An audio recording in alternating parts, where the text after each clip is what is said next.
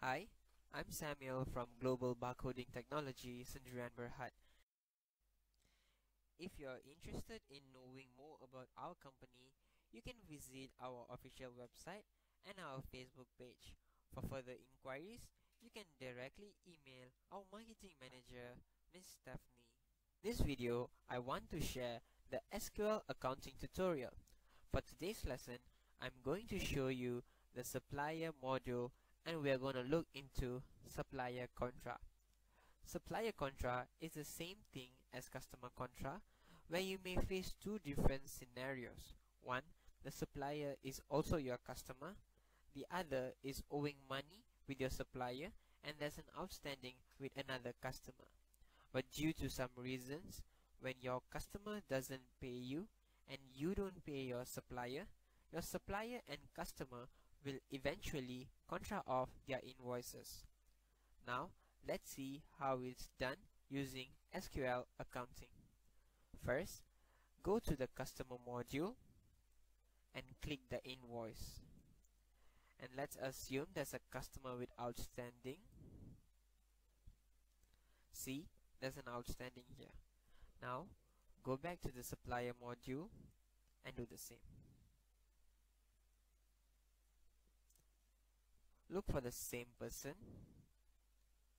and you see there's an outstanding invoice too.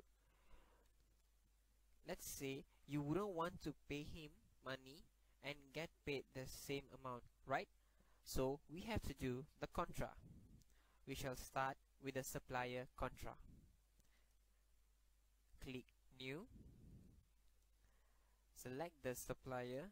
I'm choosing KTG, and now I'm using the whole sum here, which is 212. Now check mark the invoice to knock out the sum, so you see there's no more outstanding. Now click save. Right, now let's do for the customer side. Click contra.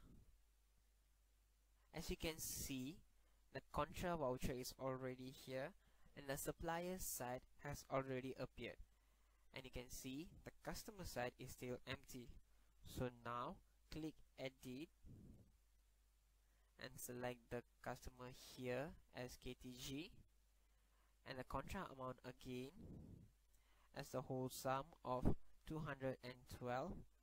Check mark the invoice and there's no more outstanding here. Click save.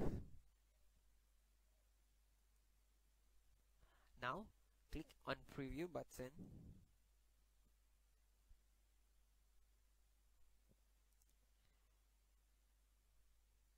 Okay, now choose any format and now you would see the contra voucher. So you can see the contra voucher here with the contra voucher number CT00006.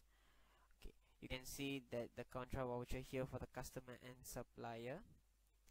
It would be the same in the supplier side as well.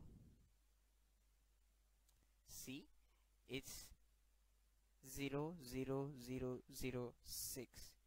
Since this is one document for two modules, you can start either from the customer or from the supplier. So that's how you use the supplier contra. I'm Samuel from Global Barcoding Technology, Sendirian Berhad. Thank you.